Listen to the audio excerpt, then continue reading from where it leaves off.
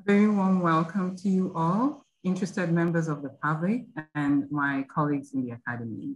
It is my pleasure to open this, our first symposium of spring 2021 on behalf of my colleagues on the Indian Ocean Working Group Committee, Dr. Rogaya Abusharaf, Dr. Uday Chandra, Dr. Pirat Baruch, and Dr. Amir Sonbal. Since our establishment in 2014, we in the Indian Ocean Working Group have focused on the Western Indian Ocean. This is because of our strategic location in Georgetown University in Qatar, which is therefore a part of this zone of the Indian Ocean. Not surprisingly, it is also a reflection of the concentration of a majority of Indian Ocean world scholars in this region. However, we have always been cognizant of the vastness of the Indian Ocean world, as well as the multi-directional manner in which its peoples have interacted over a broad span of time, resulting in complex demographic realities of this world today, as well as its rich socio-cultural melange. It is with this in mind that we have welcomed participation from scholars focusing on various aspects of Southeast Asia and East Asia to our symposium over the years. Last spring, for example, one of our panelists today, Dr. Hideaki Suzuki, gave a presentation on the role of Japanese entrepreneurs in the textile markets of East Africa and the Asian subcontinent, particularly as it pertains to the famous kanga, a cotton fabric worn by many women in East Africa to this day. His presentation highlighted the nuances of the direct interaction between these far ends of the Indian Ocean world in the early 20th century. It is my hope that we will continue to have these intellectual exchanges, be they those that expound on interconnections across vast expanses of the Indian Ocean world, or more regional circularities. And now, let me introduce our moderator, Dr. Anto Mohsin of Northwestern University in Qatar. We in the Indian Ocean Working Group value the unique manner in which our setup in Education City facilitates networking between our different universities. Anto is a member of the Indian Ocean Working Group and has participated in a number of our events over the years. Those of you who have been with us for a while will recognize him, if not have met him already. He is a professor in the Liberal Arts program at Northwestern University in Qatar. He is also affiliated faculty member of Northwestern University's Science in Human Culture program in the Weinberg College of Arts and Sciences. Prior to joining Northwestern University in Qatar, he held a Henry Luce postdoctoral fellowship in Asian environmental studies at Hobart and William Smith colleges, where he taught courses on environment and development in Southeast Asia. Mohsin's teaching and research interests include environmental studies, energy studies, particularly as they pertain to electricity, and disaster studies. He examines topics in these areas using a science and technology studies perspective. Dr. Mohsin is currently working on his book manuscript on the socio-political history of electrification in post-independent Indonesia. The manuscript is tentatively titled Electrifying Indonesia, Electricity, Nation Building, and Development After World War II. In this book, he examines the role electricity and electrification play in the making and maintenance of Indonesia's nationhood, and in the discourse, practices, and consequences of its national development project. It promises to be an interesting publication, and I'm sure many of us look forward to reading it. Dr. Mohsin will now proceed to moderate this webinar, and introduce the rest of our panelists.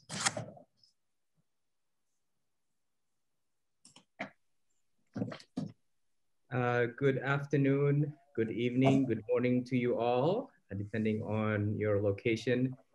Thank you very much, Dr. Phoebe Musandu, for your kind introduction and for inviting me to moderate this really exciting panel this afternoon, Doha time. I would also like to thank the Indian Ocean Working Group at Georgetown University in Qatar. It is really nice to have been engaging with this group over the past year since I arrived here to teach at Northwestern University in Qatar in 2015.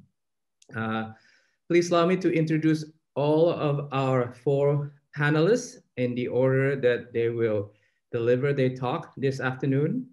The first one is Dr. R. Michael Feener. He's a professor of humanities at the Center for Southeast Asian Studies at Kyoto University and an associate member of the history faculty at the University of Oxford. He was formerly a research leader of the Religion and Globalization Research Cluster at the Asia Research Institute, associate professor in the Department of History at the National University of Singapore, and the Sultan of Oman Fellow at the Oxford Center for Islamic Studies. He has also taught at Reed College and the University of California, Riverside, and held visiting professor positions and research fellowships at several places. He's published extensively in the fields of Islamic studies and Southeast Asian history, as well as on post-disaster reconstruction, religion, and development. He is the head of the Maldives Heritage Survey, or MHS, and the principal investigator and project leader of the Maritime Asia Heritage Survey, which builds on the MHS. The title of his talk today is Between Sea Level and Cyberspace, Source Material, Archive Building, and the Formulation of Research Questions in the Study of Indian Ocean Worlds. He'll critically reflect his experience of the ongoing project on the Maritime Asia Heritage Survey. Our second speaker will be Dr. Tansen Sen, who is the director of the Center for Global Asia, professor of history at NYU Shanghai, and global network professor at NYU. He specializes in Asian history and religions and has a special scholarly interest in India-China interactions, Indian Ocean connections, and Buddhism. He's the author of Buddhism, Diplomacy, and Trade, and India, China, and the World. He has co-authored with Victor H. Mayer, Traditional China in Asian and World History, and edited the book Buddhism Across Asia. He's currently working on a book about Zheng He's maritime expeditions in the early 15th century and co-editing with Eng Seng Ho, The Cambridge History of the Indian Ocean, Volume 1. He has done extensive research in India, China, Japan, and Singapore with grants from several foundations. He was the founding head of the Nalanda Srivijaya Center in Singapore and served on the governing board of the Nalanda University. The title of his talk is China's Engagement with the Indian Ocean World, in which he'll examine China's historical engagement with the Indian Ocean world, as well as the modern reconstructions of these interactions. Our third speaker will be Dr. Hideaki Suzuki. Dr. Suzuki is Associate Professor at the Department of Globalization and Humanity at the National Museum of Ethnology in Osaka, Japan. His research interests are in the field of history of Western Indian Ocean world, global history on abolition of slavery and slave trade, the pearl fishery and bondage in the Persian Gulf. He is the author of Slave Trade Profiteers in the Western Indian Ocean and a global history of abolition of slavery and slave trade, the second book in Japanese, as well as edited the book Abolition as a Global Experience and World History Viewed from East Asian Kaiki. The second one is also in Japanese. He's currently working on book projects on the history of Western Indian Ocean world in the 19th century and also bonded populations in the Persian Gulf in the first half of the 20th century. The title of his talk today is Development of Kaiki-shi and its Dilemma. Professor Suzuki will clarify the implications of the translations of Kaiki-shi, which is translated as History of Maritime Regions, and show the dilemma it faces today. Our fourth speaker today is Dr. Weihsin, who is an associate professor of English and director of Southeast Asian Studies at the University of California, Riverside. He works on post-colonial and global Anglophone literature, particularly from Southeast Asia. He's the author of National Consciousness and Literary Cosmopolitics, and co-edited a 2016 special issue of the journal Interventions on Singaporean Literature and Culture, and a 2020 special issue of the journal Antipodes on Southeast Asian Literary Connections with Australia and New Zealand. The title of his talk is Contemporary Indian Ocean Writing and Perth's Center for Stories. He'll discuss one of the literary anthologies published by the Perth Center titled Wave After Wave, Writers from the Indian Ocean. With that, the floor is yours, Dr. Michael Feener. Great. Thank you very much for the kind introduction, and thank you to all of our colleagues in Doha for setting up this event. I'm really grateful for this opportunity to be able to engage some of these topics with some old friends and some new colleagues that I haven't had a chance to discuss these issues with before. And I'm sure that I'm going to learn a lot from today's session. But to start things off, just let me begin in direct response to the prompt that we were all first set by Dr. Musandu when she was first organizing this event. While we were in correspondence, she explained the origins of this panel as being aimed toward, quote, a broadening of the horizons of our focus beyond the Western Indian Ocean, particularly as it pertains to interactions between Eastern Africa, the Gulf, and South Asia over time, end quote. My own approach, however, has been along a somewhat different vector, reflecting my own current location here in Kyoto and the roots that have brought me here. When I first entered into the Indian Ocean world, it was from the opposite side of the map, through my studies of the history of Muslim societies of the Indonesian archipelago. It was from there that my research questions and personal interests gradually nudged me to work my way westwards towards places like Egypt and Yemen, and then over the decades that followed, back and forth across the waters of the Indian Ocean and across the Java Sea, as well as up and down the coasts of East Asia over the past 30 years. I would say that the framework for me then is one in which the Indian Ocean is set within a more extensive maritime world of Southern Asia, with significant eastward stretches that have contributed substantially to circulations of culture and commerce that have shaped life along the littorals of East Africa, Arabia, India, and the many islands in between. The oceanic imagination of some of the ancient inhabitants of this region were mapped out in terms of 7 seas, in the cosmological language, for example, of the Vishnu Purana, where we see that these 7 seas as concentric oceans of saltwater, sugarcane juice, wine, ghee, curd, milk, and fresh water, all encircling the inhabited land of Jambudvipa. In the works of medieval Arabic writers, however, this same motif of 7 seas was cast in more geographic than symbolic terms, but as segments all within the Great Green Sea, the Bahr al-Akhdar, or the Great Ocean of India. And so, for example, in the mid-10th century, the Arab writer al-Masudi enumerated these 7 seas more or less in order from west to east as the seas of Fars, Kar, Harkand, Calabar, Salahit, Karjanj, and Sanji. Much more recently, at the turn of the 21st century, a somewhat analogous perspective of these interlinked oceans has been extensively discussed under the plural rubric of the worlds, with an S, of the Indian Ocean by Philippe Bourgeard. The 2 massive volumes of Bourgeard's magnum opus are structured in a patterned series of chapters that treat a set of different periods ranging from the 4th millennium before the Common Era to the 15th century of our own. And these multiple worlds that get traced over this long chronology by Bourgeard are organized under the broad rubrics of China, India, West and Central Asia, Southeast Asia, East Asia, and Madagascar. It's the history of these last worlds, Madagascar, that's Bourgeard's own field of academic specialization.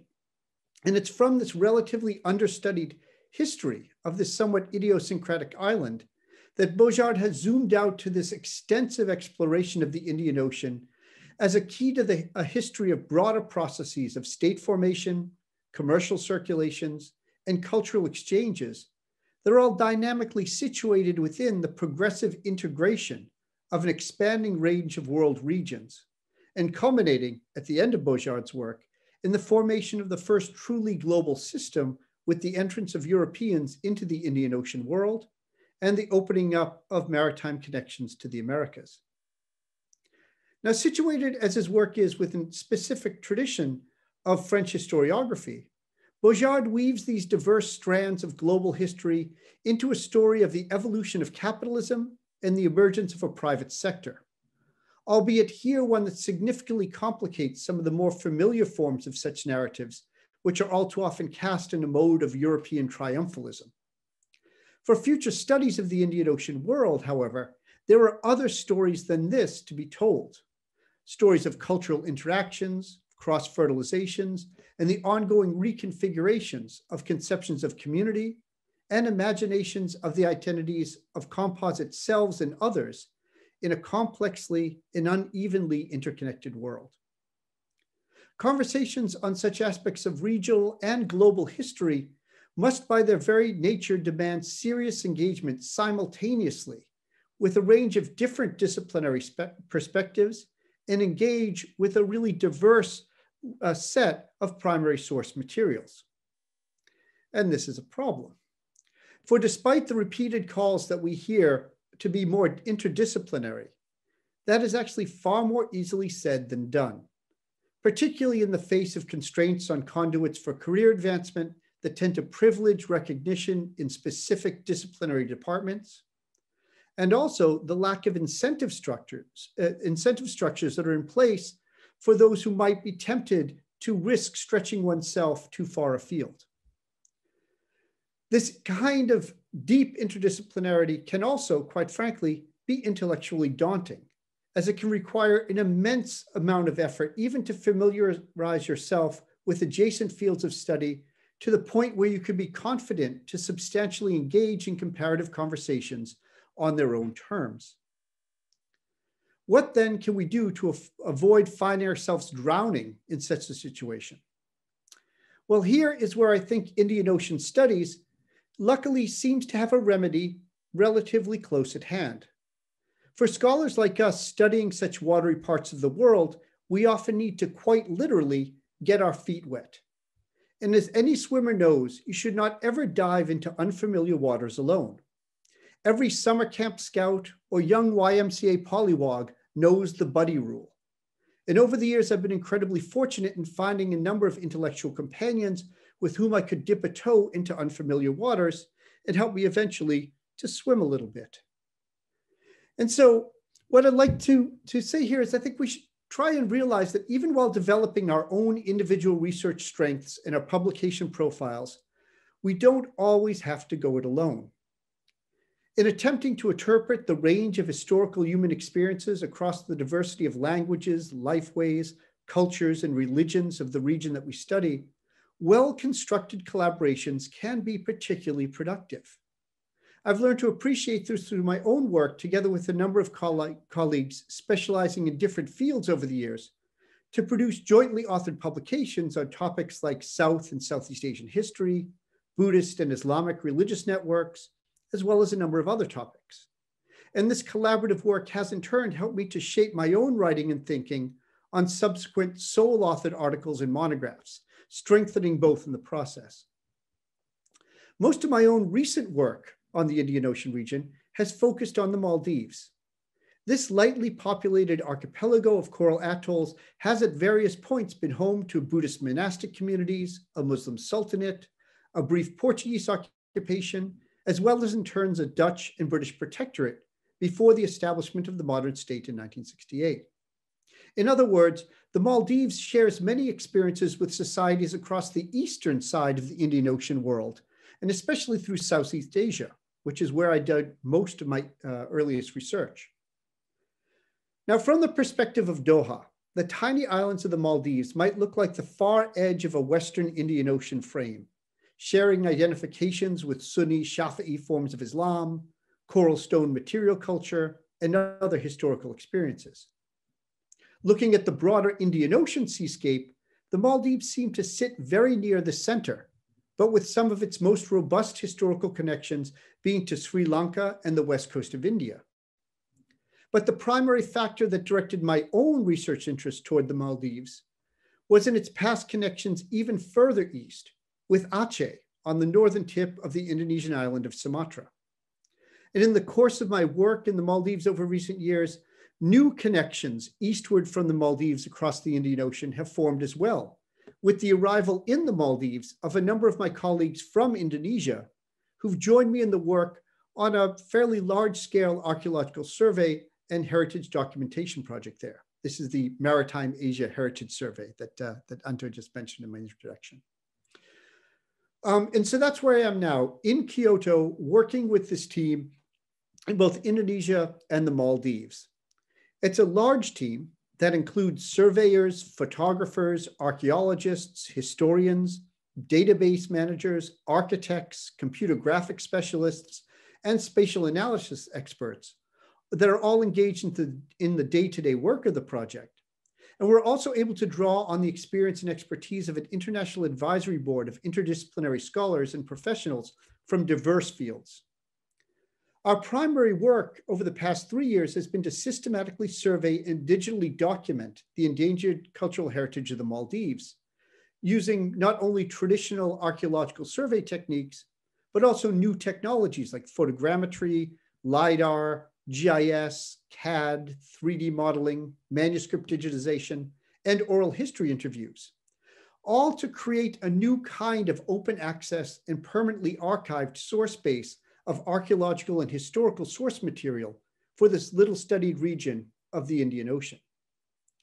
Over the coming years, we're also expanding to open up parallel surveys using the same database architecture and the same field methodology in a number of other countries, including Indonesia, Brunei, Vietnam, and Sri Lanka. And so in our work, we're collecting a massive amount of data from diverse sources, and then working to make sure that it's both archived for long-term preservation and made freely accessible online. And in order to do this, we've built up a series of relationships with people in local communities where we digitize this source material. And we also spend a lot of work on global outreach efforts that aim to disseminate data. And to disseminate our data, not as the anthropologist Tim Ingold has recently characterized data as the input of the modern knowledge economy, where Ingold kind of talks about data as the raw material that's fed into machines that process it to excrete output. That is quite literally crap, right? Rather, what we've tried to do in our work over the years is more along the lines of correspondence that are congruent with those drawn in Tim Ingold's most recent collection of essays, where it expresses the idea that data can be understood as something given freely to people to help them live and to know. That is, it's more akin then to an organic digestion process of life and growth than a kind of ruthless churning through of machine processing. As Ingold puts it, quote, "In producing knowledge then, they are also producing themselves as people who know." And so when I recently read this beautifully crafted line, I immediately resonated with something of how I have myself tried to formulate, conduct, and continue to explore the work of our project. In our discussions here today, I'd just like to raise for consideration the value of Ingold's vision of correspondences as a framework for developing new scholarship through open-ended and dialogical processes that can facilitate both the presentation of new data for discussion and the generation of knowledge that can be meaningful to those beyond our own particular studies or disciplinary circles of colleagues. As I hope to have shown in this brief introduction to our work on the Maritime Asia Heritage Survey, even with this massive digital data set, the ultimate aim is to produce output not simply of, say, static maps of something like every carved coral gravestone in Lamu Atoll. Now, of course, we can easily provide a map of that material, And that kind of information presented in such forms can indeed be useful for some, say catalogers of epigraphic inscriptions or government heritage management officers. But while our work enables such utilitarian access to data, the overarching goal of our work is really something different: to assemble, preserve, and freely share a body of empirical material that can be dynamically engaged by anyone looking for resources to help them explore in new ways either the place that they call home or the homes of others a world away. Our data then can be brought to bear on broader human questions, like where people might choose to live and what might make them move, or how communities respond to environmental distress, or how they respond to social transformations like religious change, or how cultures develop responses to the inevitability of death. We work a lot in cemeteries. And so our work on archaeological and historical documentation can be viewed in the service of supporting more hermeneutic work of multiple and diverse fields beyond, say, just archaeology or even history proper. Fields such as those which Clifford Geertz once described as being, quote, absorbed with the artisan task of seeing broad principles in parochial facts, end quote. In sum, I think the healthy future development of Indian Ocean studies requires both richer empirical data and new, thoughtful questions being formulated to frame its interpretation. And I would argue that exploring new modes of collegial collaboration can go a long way toward helping us on both fronts. Thank you. Thank you very much, Michael. It's really a nice talk that I'm sure many of in our audience will have questions about, and we'll address it in the question and answer sessions later on. Our next speaker is Dr. Tansen Sen. The floor is yours.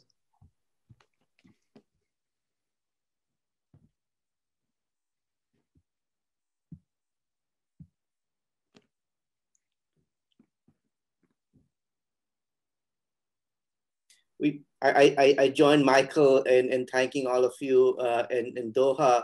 And I think we had planned to meet up in Qatar, but that didn't take place. But hopefully in the future, we'll be doing that. But today is New Year's Eve in China. It's the Chinese New Year tomorrow. So I wish you Happy New Year from Shanghai. And I would like to present China's engagement with the Indian Ocean from three perspectives. One is about China's historical interactions with the maritime world, the Indian Ocean world. But then the reconstruction of that history later on, especially from the 20th century onwards, and how Chinese scholars in the mainland have looked at those historical connections and have formulated their perception of those interactions.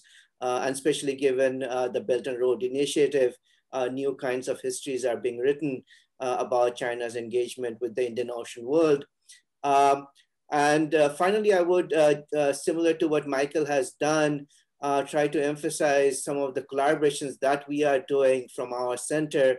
And I think Phoebe has distributed the link to our center in Shanghai and the projects that we are doing it. And again, following Michael, collaborative research is the key. I agree with him as well. So let me start with the historical issues related to China's engagement. And again, China broadly defined. And then we see this quite early that directly or indirectly, the inland areas, the hinterland areas of China were linked to various parts of the Indian Ocean. We see this from archaeological findings regarding cowries that were coming from the area that Michael works on and entering China hinterland areas through India and Burma. And I think these are fascinating connections. We forget that these are actually maritime connections that end up in the hinterland area. So that dates back to pretty early before Common Era, but clearly by the middle centuries of Common Era, we find various kinds of other objects coming from Afghanistan, South Asia, through Southeast Asia into the southern parts of what is present-day People's Republic of China. And then these are mostly precious and semi-precious stones that are entering. So we see different kinds of objects coming into China from the maritime areas of the Indian Ocean world. Now, at that time, I don't think there was an active Chinese participation into the Indian Ocean world, other than people perhaps who are called the Yue people in the southern part of China, engaging with Southeast Asia and so forth. These kinds of maritime interactions really take off during the first millennium CE, when we find not only traders coming from different parts of Asia or the Indian Ocean world to the coastal regions of China, but also some kind of interactions focused on southern part of China and Southeast Asia. And we see by the middle of the first millennium CE, various kinds of Buddhist monks arriving from South Asia through the maritime channels into China, and then going into different sites within China. And clearly there is this engagement between the Buddhist network and the commercial networks that are taking place. Monks are being ferried by ships belonging to various traders, and it's not only men who are traveling. We see records of female nuns traveling as well from Sri Lanka and other places. So it's not a male gendered traveling that is taking place. I think we forget in the part of Indian Ocean Studies, there is a female component that gets missed out in these connections. What we find perhaps by the end of the first millennium CE, a more active engagement by Chinese traders going into the maritime world, particularly starting with Southeast Asia, but beginning of the second millennium CE with the development of Chinese shipbuilding technology. Now the Chinese ships gradually start dominating the maritime connections all the way from coastal China to at least South Asia. And this is happening around the 12th, 13th century CE, what is the Sung dynasty. And that peaks with the early 15th century voyages of the Chinese Admiral Cheng He. I'm working on him and his voyages. And we see that at that point in the early 15th century, Chinese ships are perhaps the most powerful ships in the world that are going across the Indian Ocean world. What they are doing, and this is pretty important, and one of my studies is about what happens on the ships. I call it floating cosmopolitanism, and it's really fascinating to see the kinds of exchanges that take place on the maritime world and not in the coastal regions. I think that's important to also look at. But by 15th century, we find Chinese maritime engagement peaking, but also soon after that declining because of the maritime ban that is instituted in the Ming dynasty. And then we see a gradual decline all the way to the Opium War, when clearly we see that the Chinese ships are no longer as powerful as they used to be in the early 15th century. So this is a general overview of perhaps China's maritime historical engagement, starting perhaps from before the Common Era all the way to the early 15th century. The Opium War marks a very important transition in the study of the maritime world. Suddenly the Chinese realized that the maritime world is actually a threat. And that's why it becomes important for them to acquire knowledge about the maritime world. So we find for the first time more research being done on what's happening in Indonesia, for example, what the Dutch are doing there, what the British are doing in India, and so forth. The information collection becomes quite important. And then this is where my second aspect of China's engagement with the Indian Ocean world begins, is the understanding of the Indian Ocean world. It's not necessarily engagement by traveling to the Indian Ocean world. So one of the very famous Chinese intellectuals in 1904 writes this very influential article about Cheng He, comparing Cheng He to Christopher Columbus, and setting the stage for how Cheng He is then perceived in mainland China.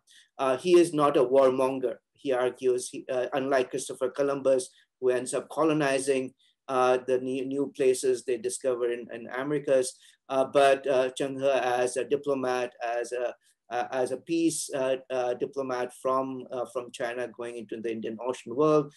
His article in 1904 then sets the stage of involving Cheng He as one of the key figures in China's historical engagement with the Indian Ocean world. And then since then, studies have all followed Liang Qichao's description of Cheng He. One very important thing also happens in the 20th century, early 20th century, is then the engagement with the overseas Chinese population. They also become part of what we can perhaps say the Chinese maritime heritage, having networks not only with the Chinese overseas in Southeast Asia, but other places, including South Asia. And that becomes part of the historical interactions that is gradually becoming the heritage of Chinese Indian Ocean engagements, it seems. There's a period from around 1949 when the PRC is established to around 1978, when many political issues are taking place within China, including the Cultural Revolution.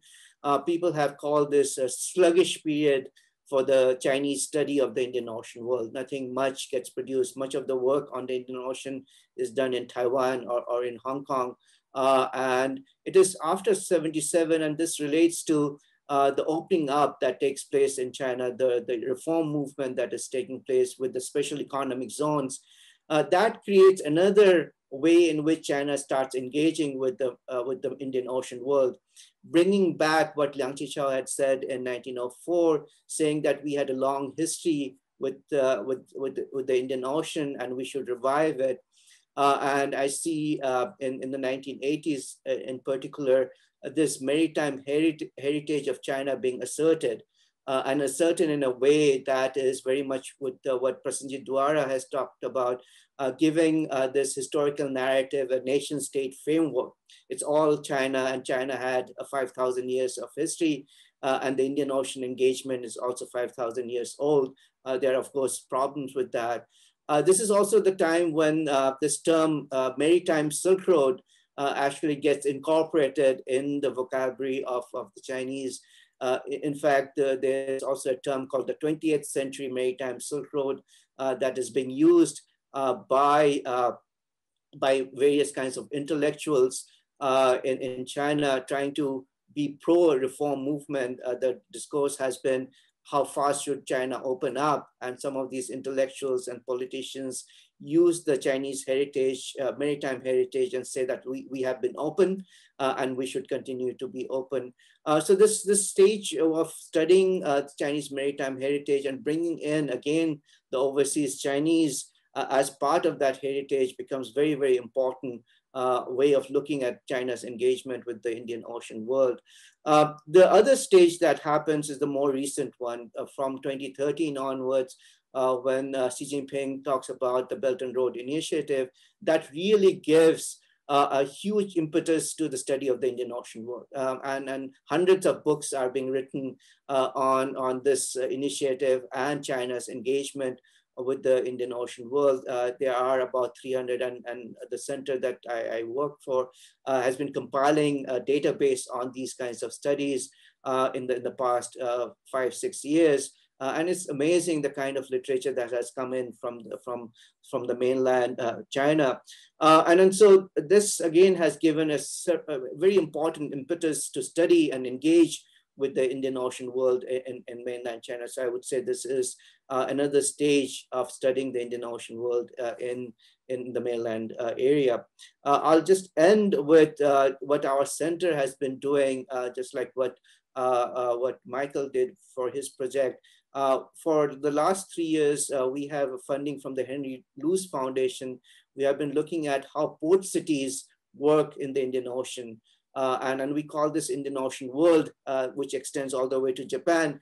And looking at port cities, how they work internally and how they interact externally.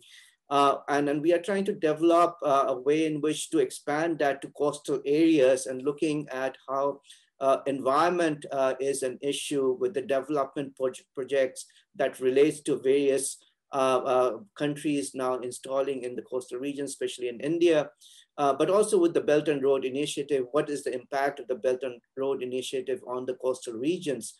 So essentially bringing a historical angle to it, an anthropological angle to it, and an environmental angle to it, to study the recent impact of development on port cities and coastal areas. And finally, one other project that we are doing, since we are based in China, we are collecting information about Chinese sources on the Indian Ocean world. These are, of course, Chinese writings, and trying to create a database about what's there in Chinese language source material about Africa, about South Asia, about Southeast Asia, including what kind of archaeological data there is that perhaps scholars interested in doing research on Indian Ocean could use. Many of these sources have not been translated, but it would be good to have that database, and then hopefully the collaboration that Michael is talking about. We have been discussing with Michael how we can bring what he is doing and what we are doing together. And I would be happy to listen to what others have been doing in Doha, for example, and how perhaps we can collaborate with other groups interested in Indian Ocean work. I would end with that. Thank you. Well, thank you so much, Tansen. And thank you also for reminding us about the Chinese New Year. Xing Nian Kuai Le, Gong Si Fa Chai. And looks like Michael will have a new buddy rule here, potentially, in his project. We know each other for a long time. Oh, okay, great. Yeah, That's we great. go way back. Wonderful. Wonderful to know. Our third speaker is Dr. Hideaki Suzuki. The floor is yours.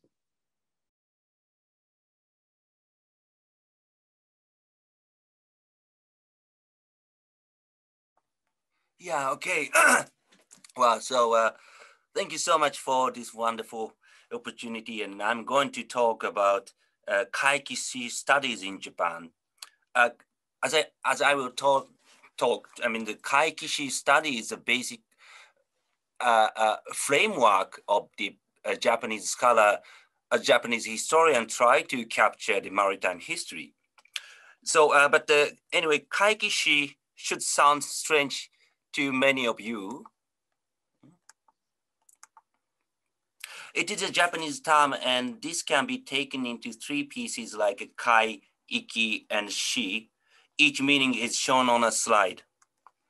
So combination of these components, we tend to understand Kaikishi is a Japanese version of maritime history or history of maritime region. Actually, some of Japanese scholars do translate like that. However, I do not agree with any of these translation. Easy translation leaves original implication of the term. So what are the implications of Kaikishi? It largely aims at first taking ocean and seas into historical perspective. And then secondly, from that perspective, trying to create new paradigm of our understanding of history, particularly world history. The basic understanding of world history in a Japanese society is largely influenced by world history as a subject in a high school. Because world history is a required subject, which means all the students need to learn, and the rate of enrollment in high school is almost like 99%. And the high school textbook are written by mostly university professors. So this textbook is a kind of medium to connect academia and the public. And this is the basic model of world history in Japan. I mean, these land-based regions exist individually since ancient time to the present. And since the 16th century onwards, European expansion spread it all over the world and integrated these individual regions. So regarding this model, world history is a kind of jigsaw puzzle of regional histories. each region has a certain boundary to distinguish itself from others. The Kaikishi emerges in conjunction of maritime perspective with criticism of this sort of conventional understanding, and then try to create some new possibility to capture the history of this globe. As I mentioned later, emergence of Kaikishi was in the 1980s to the 1990s. However, in Japanese academia, maritime perspective or studies on maritime activities do exist for a long time. So here I like to explain briefly development, how maritime perspective met criticism of world history, and then Kaikishi emerged. We can find out three so-called ancestor fields of Kaikishi even in a pre-war period. One is the history of Japan foreign relations. The University of Tokyo's Historiographical Institute, which still exists, has edited huge number of volumes on this subject, including edition and translation of diaries of Dutch East India Company's factory in Dejima, Nagasaki, or Jesuit missionary records on Japan. And secondly, history of Southern Sea. This is a really imperial product, originated in Taihoku Imperial University in Taiwan.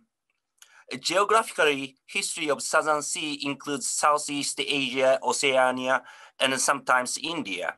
And it has been largely criticized in the post-war Japan for many years as something deeply embedded in a Japanese imperial policy. However, it is certain that it is, I mean, these are true, but it is certain that it is in this field that the studies on the Southeast Asian history and then also history of Oceania studied in Japan. And lastly, East-West relations. Usually major geographical area of this field is so-called Silk Road or Central Asia, but gradually it extends towards the sea, and several important works which still referred today appeared in the pre-war period. In short, these are fields more concerning connectedness in history. And then after the war, after 1945, all of these three ancestors declined under huge criticism of Japanese imperialism. Also, there seems no place for them under strong current of historical materialism. And it is in the 1980s that gradually monographs looking at maritime connectedness appeared. And these works show effectively how connectedness beyond the boundary of nation states or conventional land-based regions influenced national history or regional history, and stimulated the reader to look history from maritime sphere.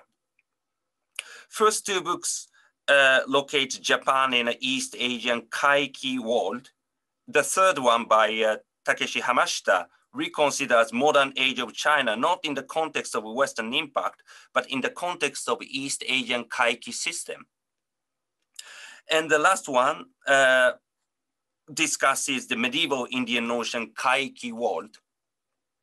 Significant difference from ancestor is the earlier works did not intend to challenge conventional framework of world history and remained themselves in the periphery of historical studies in general. These new works challenges to shift maritime sphere from periphery of historical studies to center. Here I find out emergence of Kaikishi studies.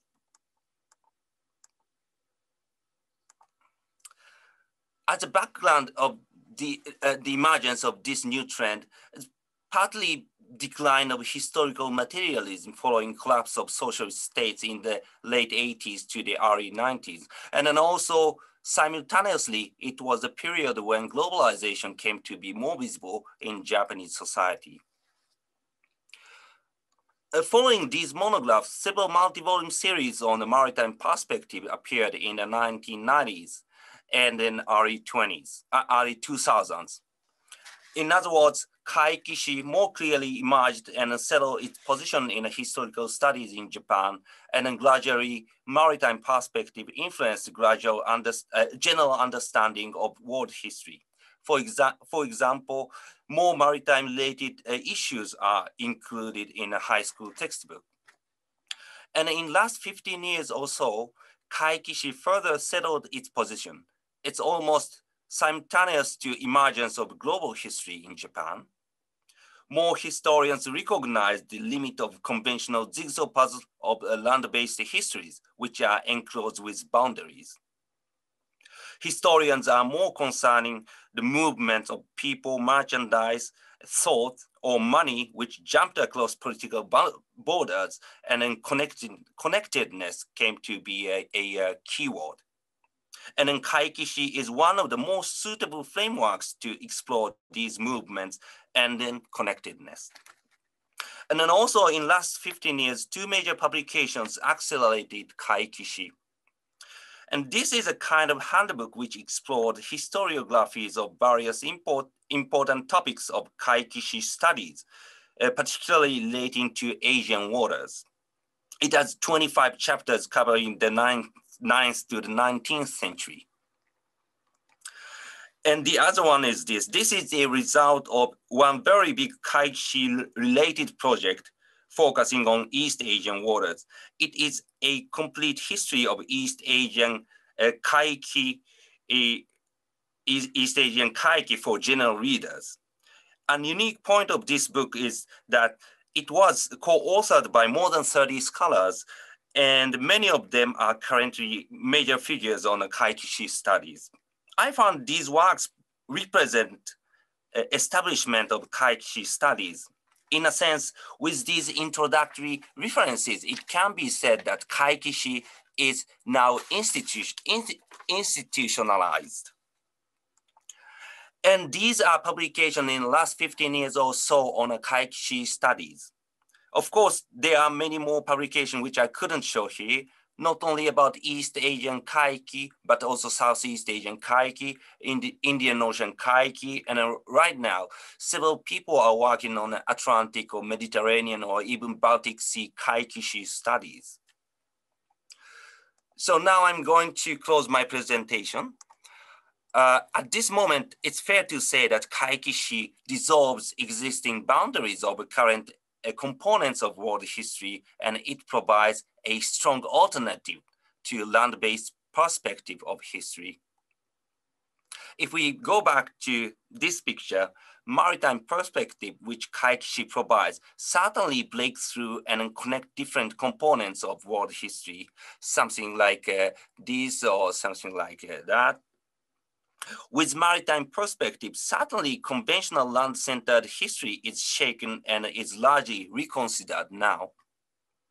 However, if we go forward this direction, I mean, emphasizing maritime connection and demanding reconsideration of land-centered history, I'm sure this has certain significance against land-based history, but simultaneously, Kaikishi can't be ocean-centered history. I'm wondering whether this is what Kaikishi is fundamentally looking for or not, or is it a really new paradigm? In addition, now very sophisticated introductory references are available. In other words, institutionalization is going on. This seems to be very good things for those who work on a Kaikishi, including me.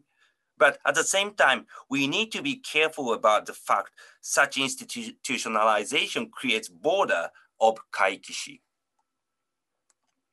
If Kaikishi limits its scope only on water and a port town, what Kaikishi doing is eventually to create missing pieces for jigsaw puzzle-like world history.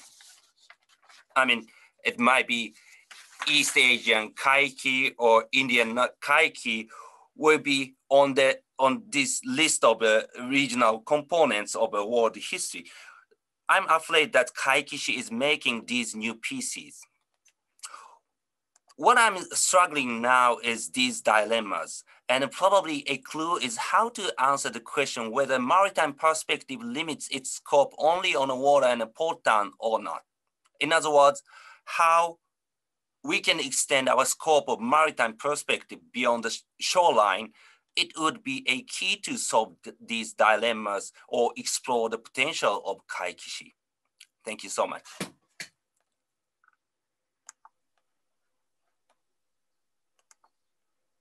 Great, thank you very much, Hideaki Suzuki, thank you. I would like to remind the audience, if you have any questions directed to any of the panelists or all the panelists, please type that in the chat sections. We'll collect them and then we'll address them during the Q&A sessions after our last speaker for today, Dr. Weihsin, deliver his talk. So I've been saying the floor is yours. Actually, it's like the Zoom virtual space is yours now. Thank you, Anto. I would like to thank you and Phoebe, Musandu, and the conveners of the Indian Ocean Working Group for this opportunity to share my work. And I will now share my screen.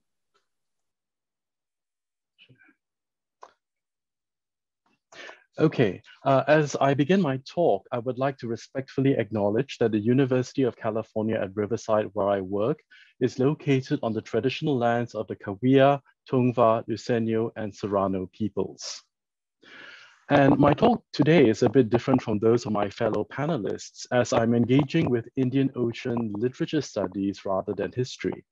Specifically, I'm talking about a non-profit literary arts and cultural organization called the Centre for Stories, which is located in Perth in Western Australia on the very southeastern edge of the Indian Ocean Rim.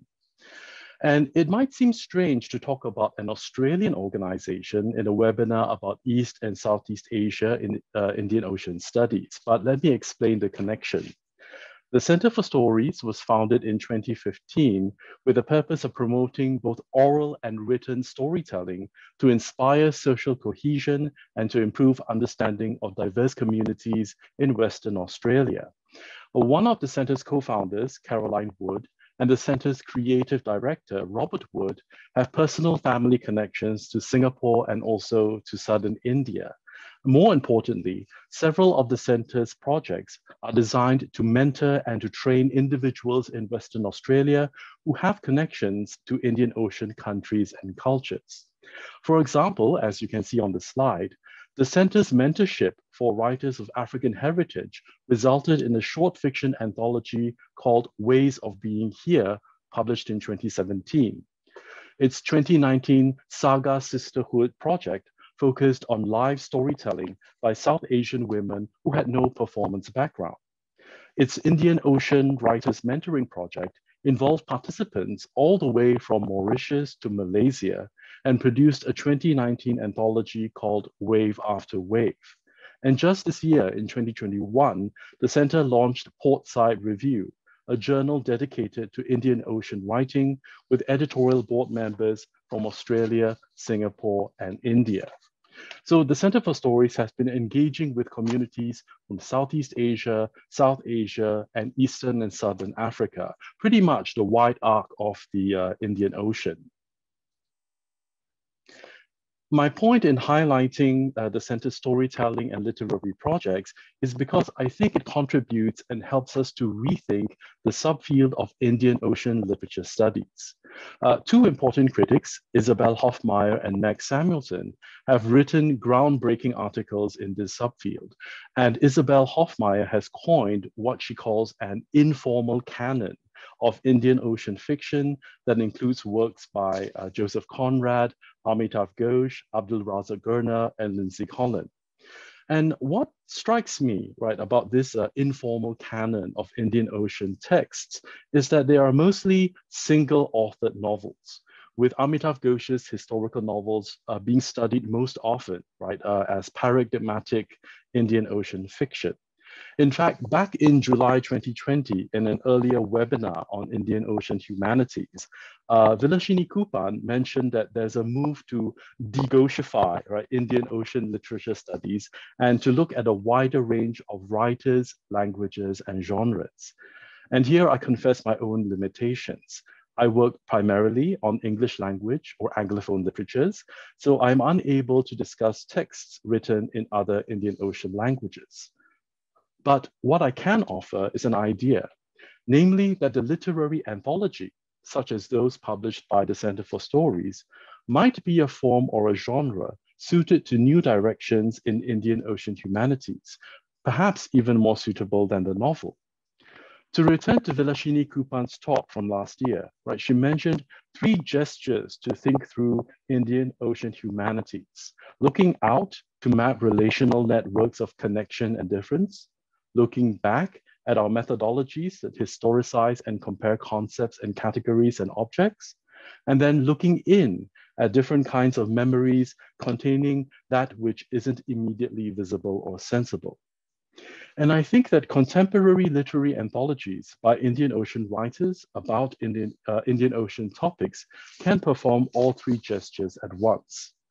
While a lot of scholarship about literary anthologies centers on their usefulness as teaching tools, right? Think, for example, of the Norton Anthology of Literature used in many college literature survey courses. Recent developments in anthology studies have something else to say. As critics like Barbara Benedict have shown, English literary anthologies from the early modern period to the 18th century were often described by their publishers and readers using metaphors of either a floral bouquet, right, a carefully arranged bunch of flowers, or that of a banquet or a feast. So in its early stages, anthologies were thought of as ornamental or decorative, like a bouquet of flowers, or as food to be consumed, like a multi-course meal or banquet. But when we shift to more contemporary and post-colonial contexts, the cultural politics and critical value of anthologies become clearer. In an essay about Pacific Island poetry networks, Craig Santos Perez, who is a poet from Guam, coins the phrase reading anthologically to describe his encounter with earlier Pacific Island poetry anthologies and how they inspired him to begin weaving his own voice, his own perspective and experience into a Pacific literary genealogy inherited through the anthology. Moreover, reading anthologically also gave Perez permission to explore diverse aesthetics, knowing that there is no single style that defines Pacific literature. And instead of the older metaphor of flowers or a bouquet or a feast or banquet, Perez says that anthologies are maps of the new Oceania and vessels upon which readers can imaginatively journey across and learn about the region. So in an act of interoceanic borrowing, I'm proposing that Perez's Pacific Island metaphors of anthologies as maps and as vessels or ships can help us better understand the Indian Ocean world through literary anthologies, because these metaphors seem to perform all 3 gestures of looking out, back, and in that Vilasini Kupan mentioned. An anthology like the Center for Stories Wave After Wave, which I'll discuss in the last part of my talk, contains not only authors from different Indian Ocean countries like Mauritius, Sri Lanka, India, Malaysia, and Singapore. It also contains different kinds or styles of writing, fiction, memoir, poetry, right, that perform different types of memory, work, and cultural representation. Furthermore, the diversity of written pieces in an anthology means that we as readers are invited to perform acts of comparison, to intuit relations of connection and difference between the pieces, and, to use Perez's terms, weave our own perspectives into those offered by a varied group of authors, precisely because an anthology does not set out to have a unified aesthetic or a single voice. So reading anthologically means making a virtue out of a literary anthology's apparently incompleteness. By this, I mean that an anthology's parts can add to each other, but not always add up to a coherent or cohesive whole, and that it might make it suitable for mapping the Indian Ocean, which as a region is also sometimes described in similarly cumulative but incomplete terms. And based on my research so far, there's only one earlier English language anthology, Songs from the Seashore, an anthology of poetry from the Indian Ocean Rim that was published in 2014 in India. And that's why I'm interested in more recent anthologies published by the Center for Stories that envision the Indian Ocean. I turn now to the Center's 2019 anthology, Wave After Wave, Writers from the Indian Ocean. In the words of editor Robert Wood, the anthology tries to imagine, quote, other forms of belonging aside from the nation state, belongings that run in parallel and sometimes cross over and into others. And this is exactly the kinds of relational networks that can emerge from looking out at the Indian Ocean. The stories, essays, and life writing in this anthology are as much about contemporary life and events as they are about heritage and history, which marks a temporality different from the largely historical novels in the informal canon of Indian Ocean fiction. Here is also the act of looking back, the comparison of present and past. And the notion of looking in or inwards is conveyed in Robert Wood's assertion that, quote, the Indian Ocean offers up our own ways of making sense with our own rhythms and the logics and music and winds. Right. These are the various aesthetic or artistic strategies the anthology's writers use to make sense of what cannot be easily or immediately discerned in terms of memory and experience. And in closing, I want to briefly discuss the final piece in this anthology that has a distinctly Southeast Asian connection. So the anthology ends with Raihanati Jalil's creative nonfiction piece titled Gaming the Skin, which is like a mini anthology in itself because it is made up of 5 separate episodes of vignettes drawn from the author's life experiences.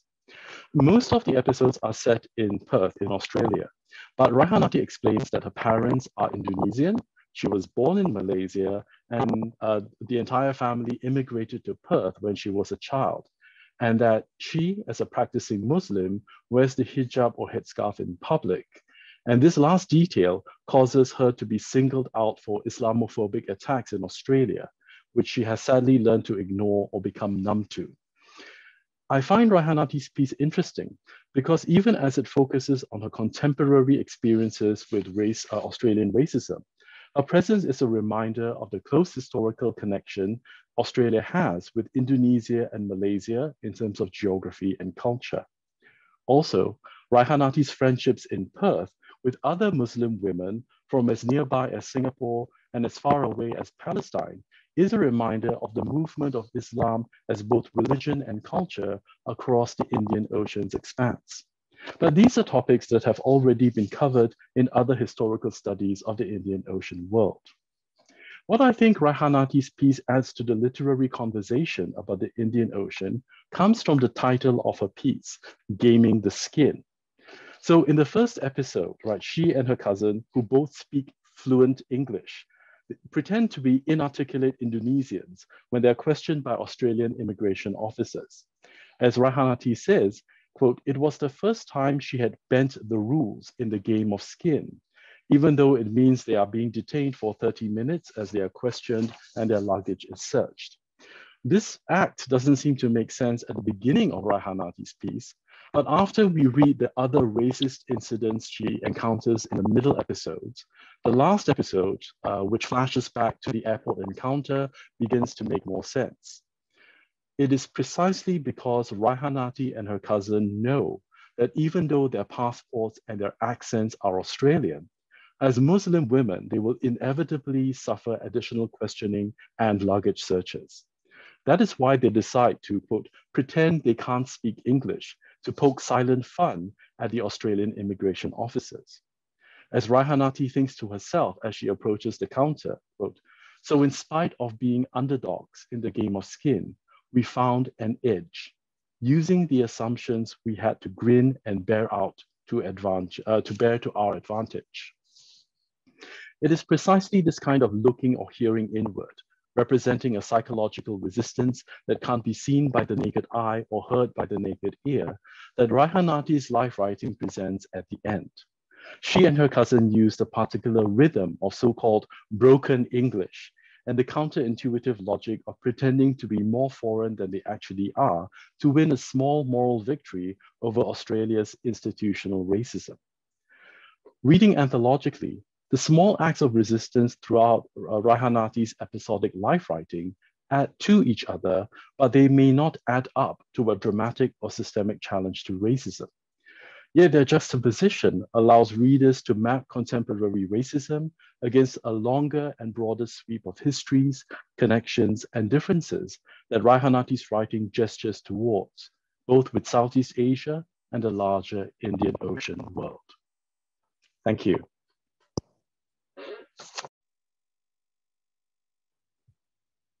Wonderful. Thank you so much to all of our 4 panelists. I think now it's a very good time to open our webinar this afternoon for questions and answer sessions. I already am seeing 1 question so far written in the chat. And again, I encourage anyone who has any questions to please write his or her question, or you can also raise your hand. One question, I thought I start with this.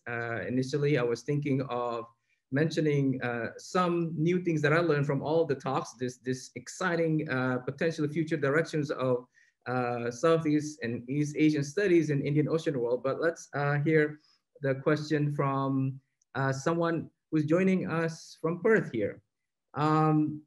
We are indeed in need of in-depth survey in these parts of the Indian Ocean world where a lot of materials and heritage are still hidden. My question is regarding the time frame the survey materials will be available and accessible for public. Sometimes good websites stay only for a few years. How will you sustain the public accessibility to those materials? Many thanks. I think this particular question is directed to Michael. Go ahead. Yes, thank you very much for the excellent question. This is actually, of course, has been one of the most sort of pressing problems for work in the digital humanities over the past 2 decades as people have tried to find their feet. And many great projects have come up, put all the stuff online, and it's become inaccessible or in formats that you can't get a hold of. And so what we did in our project is to work from the very beginning to try to build in sort of mechanisms for 2 things, for open access accessibility and for long-term, if not close to permanent preservation. And in this, we've been very fortunate that our work in the Maldives and on the broader survey is supported by the Arcadia Fund based in the UK. And Arcadia has a very, very strong commitment to open access. It's a major sort of defining feature of all of their work. And they are very concerned in making sure that anyone who receives grant money from them is able to provide long-term storage and accessibility for the data collected. And so for the current project, we have everything up now on the Kyoto University servers. And that's where more information will be regularly updated as our project moves on.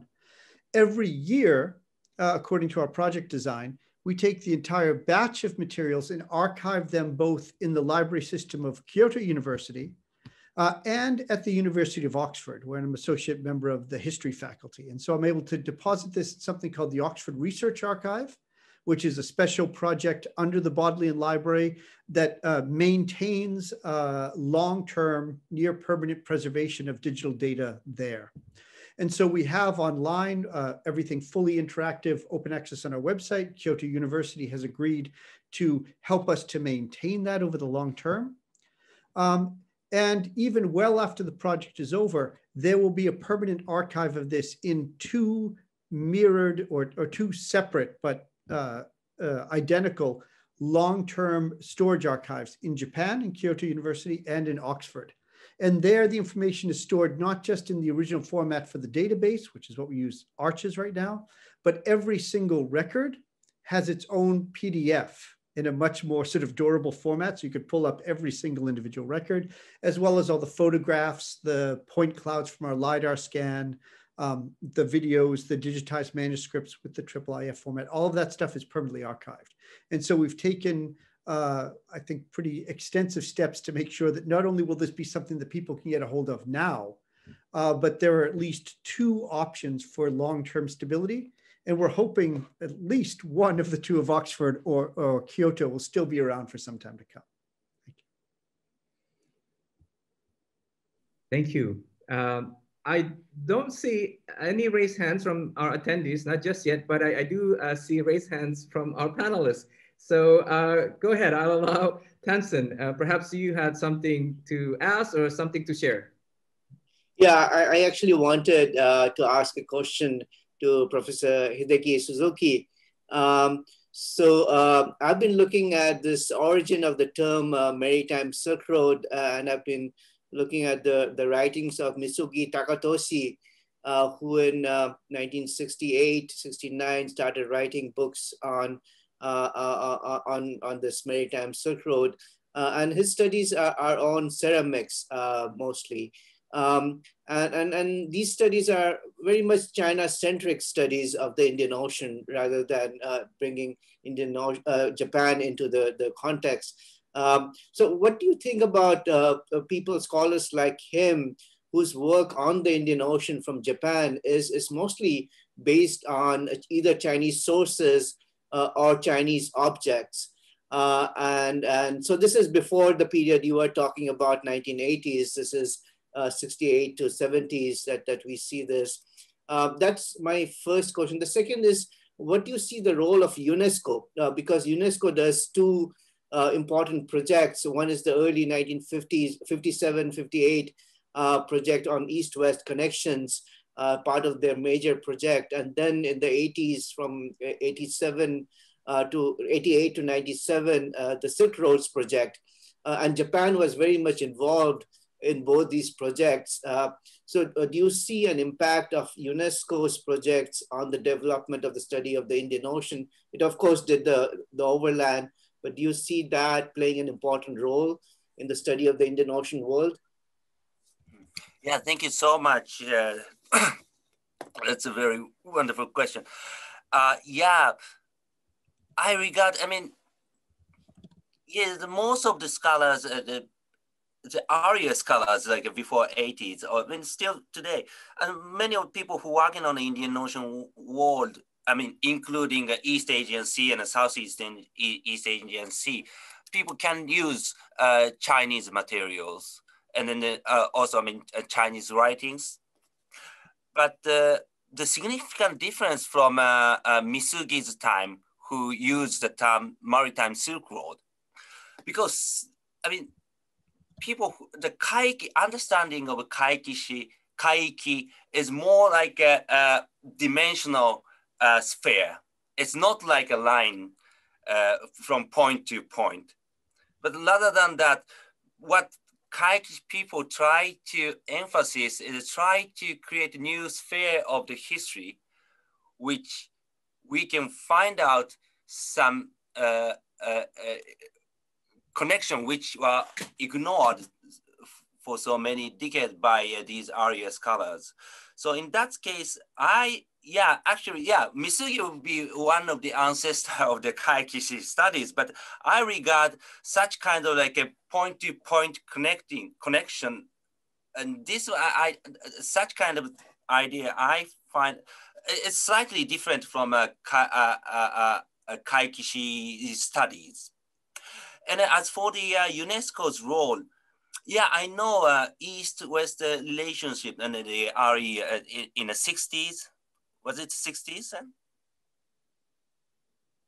In 57, there was a conference, I think, in Kyoto it's a very good booklet that was produced on the state of the field of maritime and other route studies. I think it starts from 57. Yeah, probably, that might influence these the concept of Maritime Silk Road at that time, used by Misugi or something. But later on, the more recent scholars criticize the concept of the Maritime Silk Road, as I explained earlier. And then I couldn't find out so strong influence of the UNESCO into the Kaikishi studies.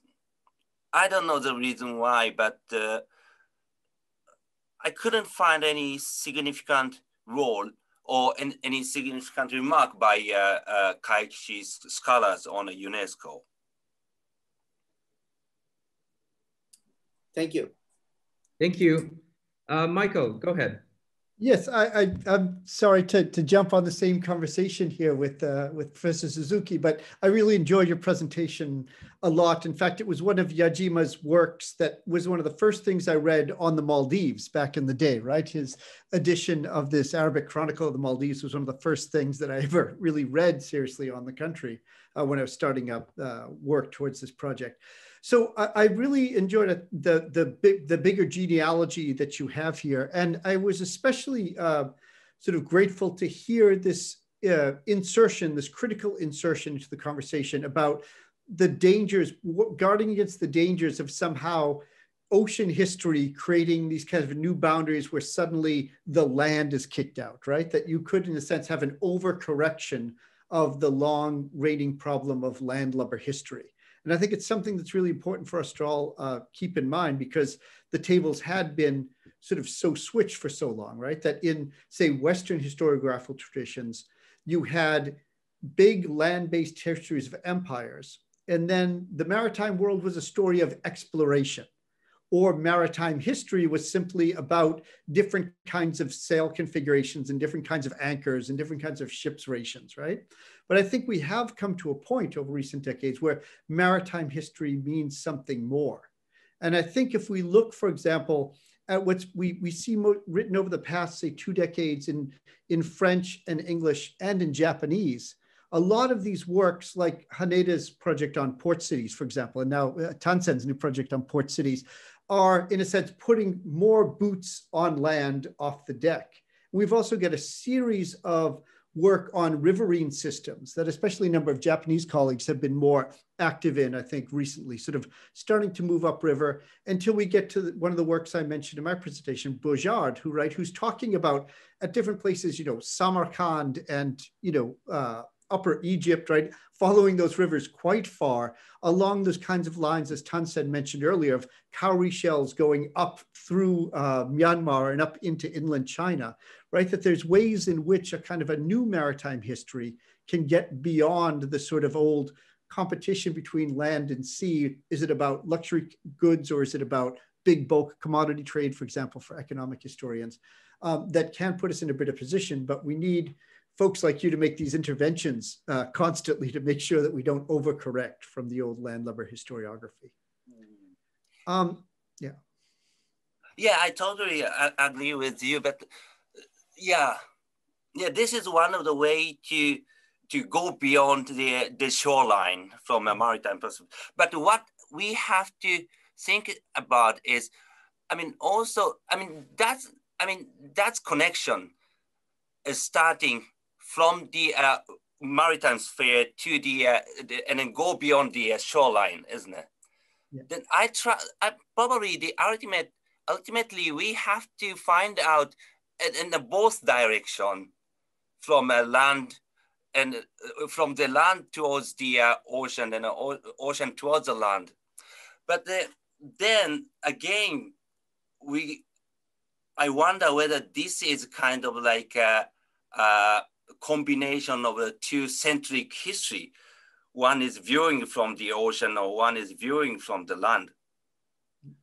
So yeah, I think actually here's a place where Southeast Asian studies can make some really interesting contributions, right? Because the ways in which Southeast Asians themselves in different languages of the regions have sort of imagined sea in relation to land and imagined upstream in relation to downstream already creates a sort of a really interesting range of dynamics to think spatially, moving through the land on water, right? So whether we're talking about, the Mekong getting sucked back up into the Tonle Sap and then back down at different times of the year, or we're talking about the elaborate political arrangements that get made in, say, in some Indonesian traditional polities, right, with coastal-based sultans and highland-based chieftains, right, that there might actually be places here where Southeast Asia could provide us some really interesting new conceptual material to think about these kinds of relations. I totally agree with you in the case of Southeast Asia, but if you go to the East Africa or Arabian Peninsula, there's no river lines. So yeah, but I understand your point, of course. Yeah. Thank you so much. Okay. Could I ask a question of Weihsin, actually, if there's nobody else in queue? Well, actually, there are a couple questions in the chat. If you don't mind, let's try to address those first, and then I'm going to allow again the panelists asking each other questions. I'm going to try to start or select the broader questions first that and all of you perhaps can address at the same time. And in fact, this is one of the questions I had in mind. This comes from Firat Oruk, a faculty member at Georgetown University in Qatar. One is more broadly the current state of Indian Ocean studies in Southeast and East Asian academia. I think this would interest a lot of people in our audience here, and broadly speaking as well. So any one of you could address this question. Go ahead, Michael.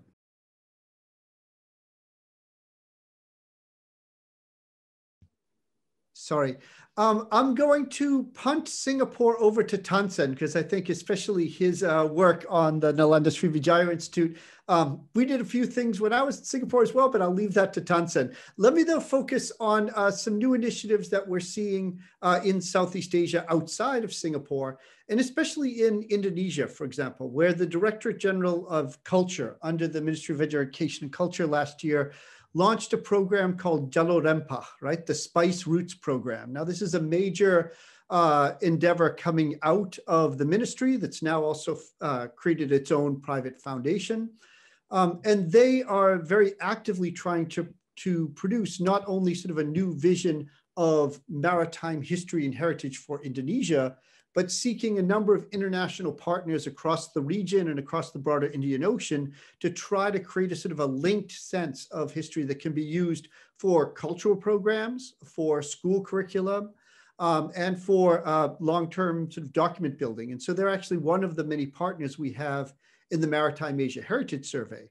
But they have many other partners who aren't us. And it's a really interesting, I think, move coming from Indonesia to really put an awful lot of resources and thought into thinking about maritime connection. And this is something that is then having sort of effects because of its location within the ministry across a number of government agencies and across universities and institutions of higher education in Indonesia.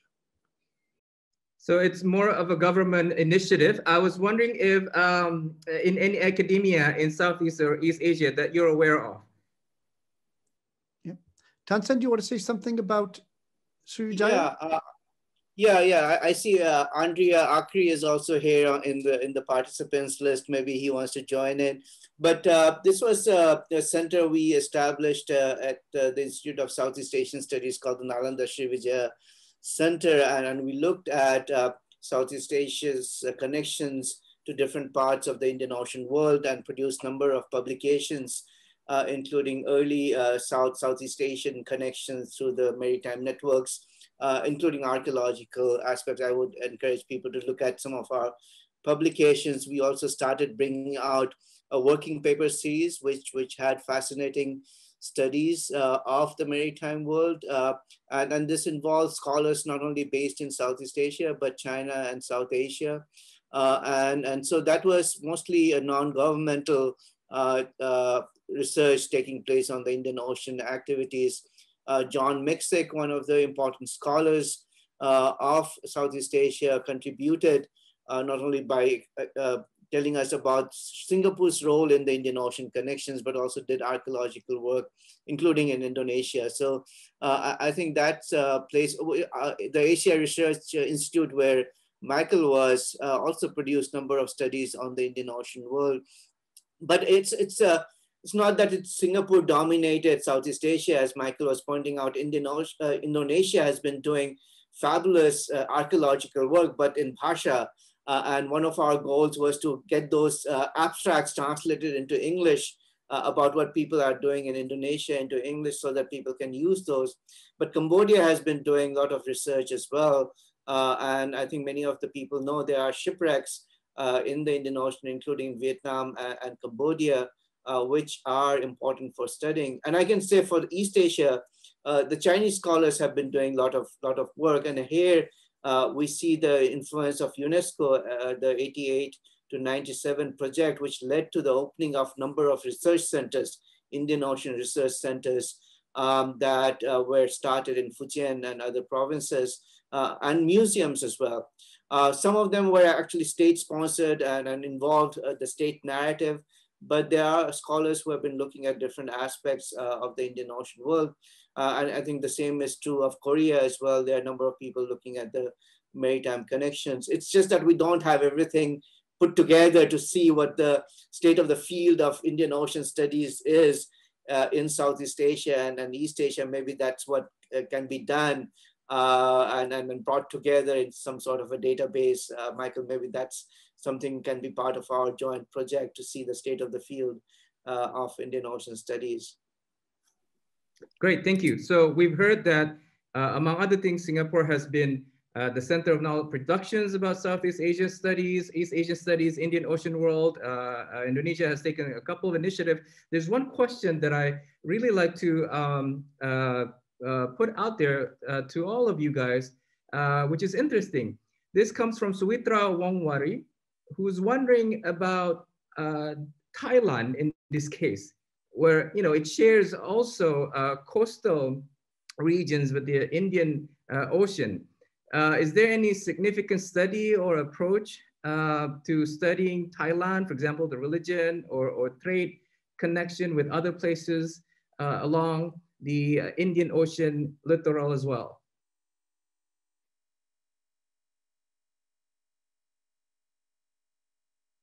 Go ahead, Michael. Yeah. You're muted. Michael, you're muted. Michael, you're muted. Sorry about that. I was trying to shut myself up because I don't want to be the only one who's speaking here. And actually, there are better people to speak about this question to me. I know that Kumut has had a hand up on earlier conversations. She might have more to say, but I think we have seen an awful lot of sort of new work coming out of Thailand, especially archaeology, coastal archaeology, and shipwreck archaeology, maritime archaeology, really looking at from a thing that hadn't been done in Thailand an awful lot, sort of the coastal regions of Thailand and their role in interregional trade. So the sort of stuff that we've had for many other parts of Southeast Asia, ceramic analysis and this sort of thing, looking at sort of trading connections, and some work on religious histories of looking at, for example, the styles of Buddhist statuary and other things like that might be able to identify certain streams of religious exchange. But I'm no Thailand expert, and I would move it over to my colleagues to talk a little bit more about that. One thing I think we can say, though, is that when we're thinking of Thailand, again, we not only have to think of things that are right on the beach, right? And so, for example, there's been a lot of really interesting work on Ayutthaya over the past 15 years or so.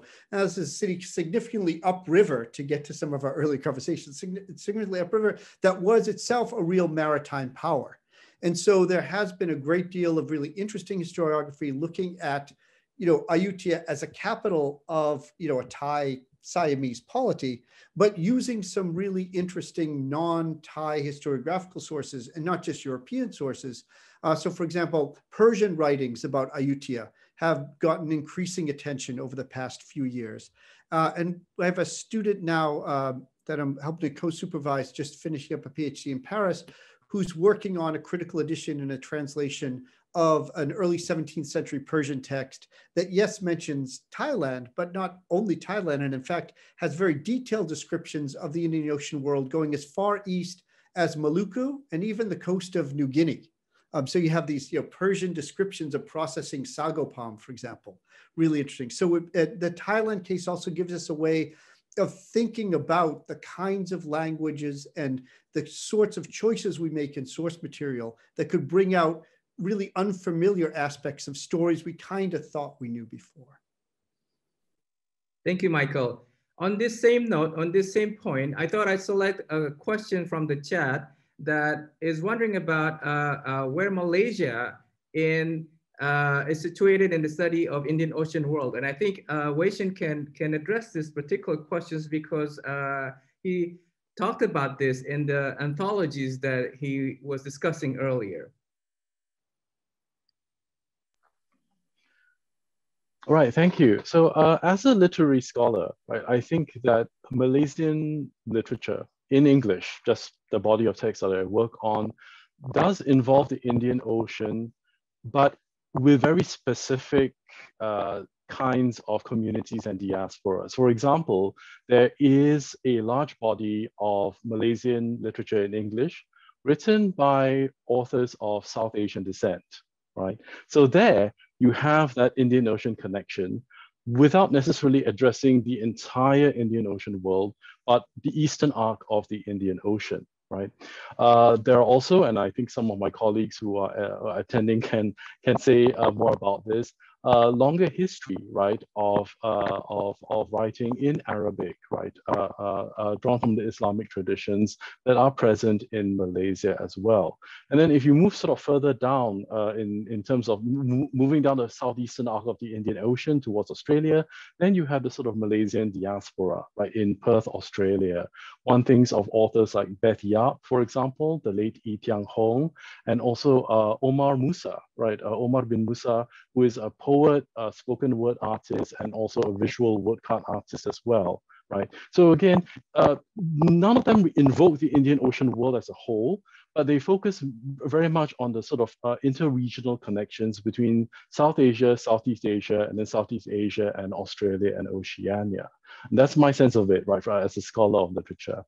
My colleagues who work on my historian colleagues can probably say more about that too. Yeah, if I could add, I think that you are absolutely right. There are earlier phases. You know, some of the earliest Buddhist evidence comes from Malaysia. Kedah is an important site, and that Buddhist network that linked Malaysia to what is present in Malaysia to other parts of the Indian Ocean, quite important. And as you mentioned, Islamic connections, architecture moving around from South Asia and Persian Gulf into Malaysia. But also the colonial connection, I think, is very, very important. The emergence of Penang, for example, connecting not only India, but also England to that place. I think the emergence of some new port cities because of the colonial emergence is, I think, quite important. So I think Malaysia fits in quite importantly in different phases and different periods. So I think most of Southeast Asia fits in, including Burma. We are not talking about the Burmese ports. I think they are very important as well for Indian Ocean connections, links to Sri Lanka, for example, through Buddhist networks, quite important. I think each of these places, I don't think we should individualize these states, but I think Southeast Asia, both mainland Southeast Asia and maritime Southeast Asia are quite connected to the Indian Ocean world.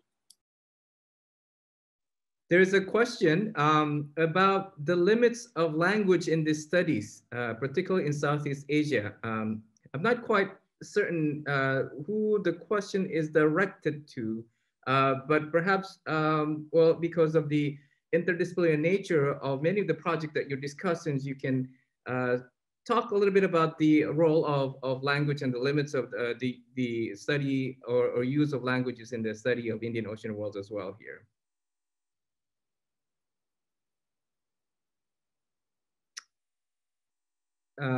Michael? Yeah, maybe I'll say a few things about that. I mean, there's multiple languages. I mean, it starts with Sanskrit and Pali, goes into earliest ancient Southeast Asian languages as well, but also Chinese. And it becomes, I think Professor Hideaki Suzuki would know that world history has the same problem. What kind of languages do you need to do world history? I mean, usually multiple languages is needed. Yes, I think that's an issue, but it's part of the training. I think if you want to do world history, you would need multiple languages. And Indian Ocean, if you really want to do the breadth of Indian Ocean, and you follow Michael saying that hinterlands are also important, and so you need more than Indian Ocean languages. But it's fascinating to see how people like Amitav Ghosh is writing about the Indian Ocean using language of the Lascars, right? I mean, it's not that, that he's looking at the state language, but he's looking at the language that's spoken on the ships. And so that language, I think, is also important. And he found this dictionary of Lascar language, and then he worked on that. I mean, so why not also look at the language of the maritime people? So yes, I think its language is an essential part, needs to be studied as well. Archaeology, maritime archaeology, underwater archaeology is quite important. I think many of these studies need language training, fortunately or unfortunately. Yeah, I am. Can I just add? I realized my hand was up there from before. I just never took it down. But if I could just answer, yeah, because I'd like to answer this one. I mean, we've got Amitav's, and I know that Weihsin wants us to de-Goshify Indian Ocean, but even going back to his earlier work on an antique land, right there, he was looking at material that's really based on Judeo-Arabic, right? Again, another one of these non-state languages that demands an awful lot of very specialized technical skill to be able to make sense of, but which can open up a huge new view onto Indian Ocean history, as we've recently seen in Elizabeth Lambourne's brilliant new book, Abraham's Luggage.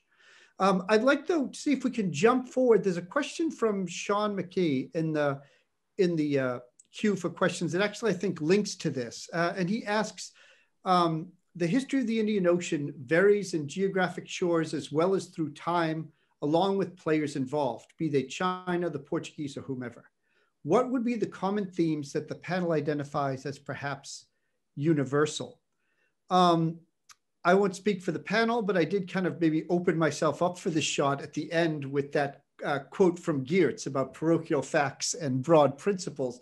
And one of the things I would say, at least for my work, that the Indian Ocean as a region itself provides a really interesting sort of integrated lab to study is the process of vernacularization, right? That is the process by which sort of regions or traditions, cultural traditions with trans-regional aspirations get people from far different, far-flung places to somehow invest in them and to use these high traditions as ways to remake their own identity in relationship to others. And I think if we think about that broad notion of vernacularization as it was sort of really redefined for us all by Pollock, we can begin to see the ways in which Chinese and Indic and Arabo-Persian and later European traditions provided new sort of cosmopolitan options in which people worked out a really wide range of vernacular responses. And here I would say not just in the form of language, but also you can think of this vernacular template as something animating material culture. And in fact, while I was speaking earlier, I noticed a message popped up on my screen, sorry for the plug, that a new article that my colleagues and I from Aceh and Singapore have just published on the vernacularization of Islam in 15th century Sumatra is just out published. And to answer the online question before, it is also open access. So I can share the link if anybody wants it.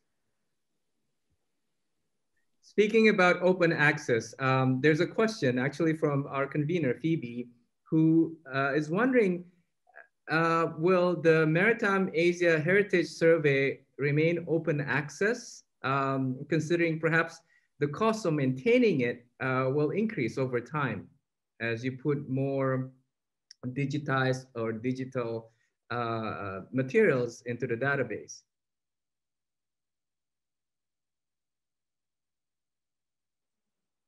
I guess that one's for me as well. Yeah, I sent a quick message to Phoebe. Yeah, as I mentioned before, working with Arcadia, because this notion about open access is so important, this actually becomes one of the points for establishing the working relationships with our host universities and getting the grant. And so we've, in a sense, tried to, rather than doing what many grants do, which is put all the stuff up online and then freak out about what to do after the grant period.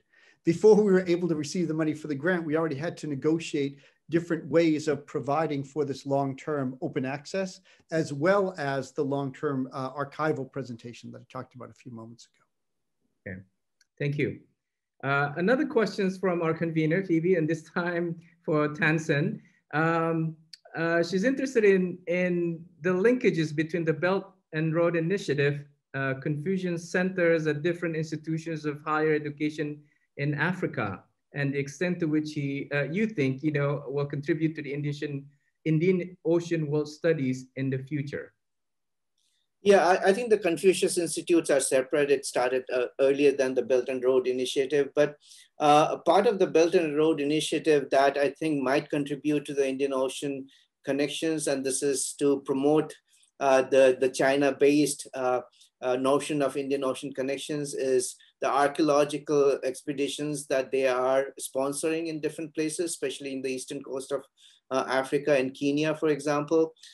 They are sponsoring various archaeological digs to find the connections that might have existed in the early 15th century. And they have excavated lots of very, very interesting and important porcelain shards.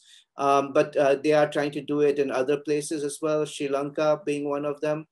So part of this Belt and Road Initiative is not just a contemporary economic agenda, but it's also to make sure that the Belt and Road Initiative has a long history. So they are creating this history, or trying to create the history through archaeological diggings.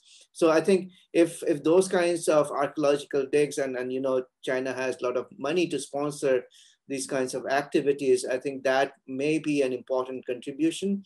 The issue with that is, how do you interpret the data, right? I mean, who are the people interpreting the data, and how much? There was a question about open access. Will people be allowed to look at these findings and come to their own conclusions, is the issue. And then one of the problems that we are encountering is suddenly people come up and say that we were the descendants of Zheng He, who, by the way, was a eunuch. But these kinds of things which are promoted in China to showcase the antiquity or long history of China's maritime tradition could be a problematic historical narrative. And this certainly goes with the Zheng He narrative, which has become so state-focused that any criticism of Zheng He is seen as anti-patriotic. So what do you do with that kind of a narrative that is being established through the investment projects? And I would say, Phoebe, the criticism of these projects is similar to the criticism of Confucius Institute when a China-focused narrative is promoted through these Confucius Institutes. So yes, there may be more archaeological digs, but what you do with those digs and how you interpret them would be an issue that we should be careful about. Thank you. There's one question. Michael's already starting to type the answer, but I think it would be worth saying it out loud. From one of the attendees: expanding the part of the Arabic document or manuscripts available in Southeast Asia, as well as those documented in the Maldives. 90% of these documents are religious texts, and they're meant for Islamic education purposes instead of for recording history. I'd appreciate if any of the panelists can comment how we can extract or approach these documents in constructing lived experience and social history of the people. Yeah, go ahead, Michael. I'm sorry, I feel like I've talked way over my quota tonight. Just a couple of things is, yes, an awful lot of these are religious documents, and among those, an awful lot of them are the Quran. But we can actually find quite a bit of interesting material if we look at these texts from some different angles. One thing, for example, even in Quran manuscripts, I know that Annabelle Gallup, for example, at the British Library, has been doing some really interesting work of looking at the conventions of styles of Arabic calligraphy and styles of ornamentation, illumination on the page, of the ways in which that shows connections in different styles across different parts of the Indian Ocean world where they move at different times, right? So finding sort of overlaps and connections and slight innovations in the kinds of, say, illumination frameworks around Quranic verses. So there's things you can do there. You can do things there with colophons, for example, the bits at the end of the Arabic text that go down like little triangles that say often where it's copied. Very often there you can, well, not very often, but sometimes if you're lucky there, you can find the names and the places where certain texts were copied, and then sometimes see the names of scribes and mentions of their teachers that can again connect somebody, say, in a place in Tamil Nadu with a place in Sumatra, for example. You can also look at the kinds of non-Quranic religious texts that get copied, right?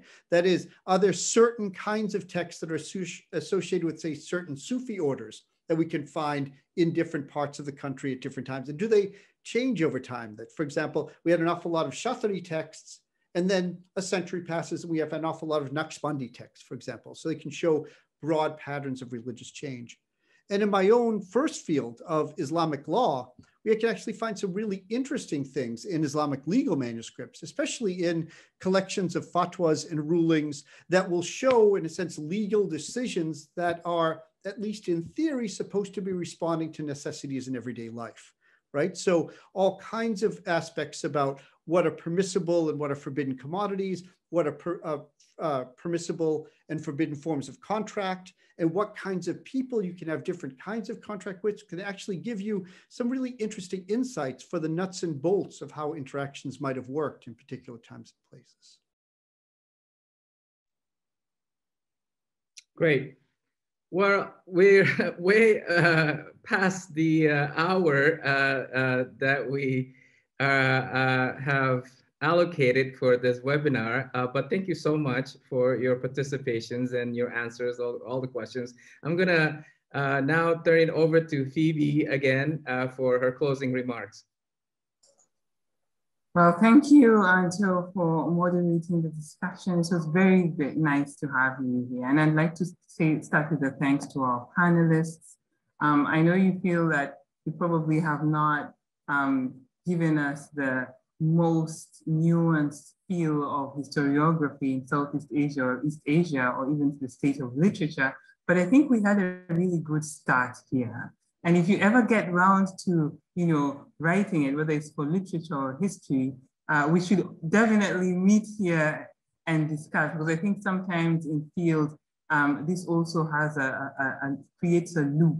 You write about the state of the field and other people feel, well, they missed this and they missed that, or why don't we collaborate on A, B, C, and D? So I think we had a really good discussion. Thank you so very much for joining us. My thanks to the audience as well for your great questions. And I also should not miss thanking Qatar Foundation and Georgetown University in Qatar for supporting this gathering and gatherings in the past. I also want to acknowledge Zubat Shakir. Zubat Shakir works with the events team at Georgetown, and she's the one who has coordinated and provided IT support for this particular webinar. And it's also psychologically comforting for someone like me who is not good with technology. And we cannot see her, but she's been here throughout. And then I would also like to say thank you to a teacher of mine, Dr. Edward Alpers, who quite a number of people on the panel know. You may not know this, but the journey to this webinar started several years ago when I was his advisee. He was my doctoral mentor. And I was working as a student research assistant on one of his Madagascar projects. And if you know a little bit about the history of Madagascar, you know that the population, or at least a large percentage of that country's population, has antecedents in Indonesia. So working on that project got me really thinking a lot more concretely about Southeast Asia and East Asia in the Indian Ocean world. Prior to that, I was very, Western Indian Ocean focused. So hopefully this will be a beginning for continued engagement, so that even as we proceed with our Western Indian Ocean focus in this particular part of the world, we will reach out to the Eastern Indian Ocean over time. So my thanks to the panelists, my thanks to Georgetown, Qatar Foundation, Subhash, and of course, Anto Mohsin. Thank you, everyone. Thank you, Phoebe. Thank you, Subhash. Thank you, goodbye. Have a good rest of the day. Bye.